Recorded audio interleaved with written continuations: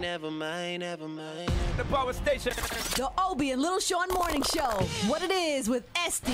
What it is. Power 95.3. Yeah, get your What It Is from Estee right now, and if you ever miss it, you can go to her blog at power953.com under the Obie and Little Shawn Show. Well, Jada Pinkett Smith, of course, married to Will Smith. She is fighting for women's rights. For the white women's rights. Well, okay, so Jada Pinkett Smith, she used her Facebook page to really try to bridge the gap between black and white women.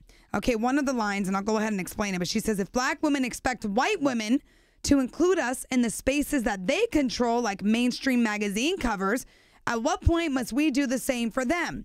Now, what she is referencing is the Essence magazine, which is predominantly geared towards the African-American audience. She's saying that they should be allowed to have white women on the cover. If Vogue, who is predominantly white, it's a mainstream magazine. She's saying all these magazines that are mainstream and that at one point were geared towards the white women now allow black women on the covers, that Essence magazine should do the same.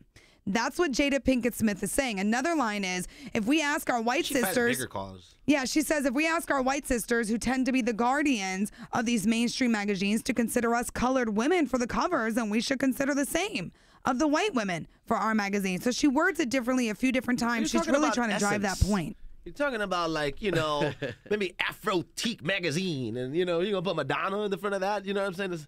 Yeah. I understand, you know, but Vogue is not known as, like, you know, white women magazine. I just find it to be Vogue a very, just... I find it to be a very interesting stance on her behalf. Like, it's almost like she had a white woman friend that was like, how come I can never make that cover? Well, there's another line, too. My last line here with Jada Pinkett Smith's Facebook post. She says, to my women of color, I am clear that we must have a magazine of our own, but is it possible to share in the spirit in which we ask our white sisters to share with us? So she's just really trying to fight and express the necessity for equality between black and white women. Hey, what's next? Like I said earlier, Dennis the Menace on BET. All right, what it is with Beyonce. When it comes to Beyonce, it seems like she can do no wrong.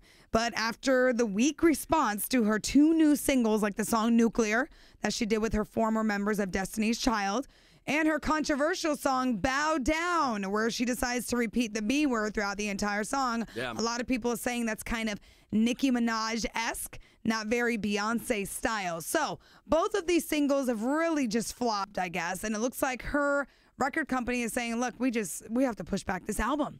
Beyonce just isn't as hot right now. Of course, she did the Super Bowl thing. She had a lot of controversy there. She releases singles. No one's liking it. You know what I mean? And like, what's crazy is that Nuclear, that single with the rest of the girls from Destiny's Child was supposed to be the big banger that everyone was going to be like, oh my God, they're back.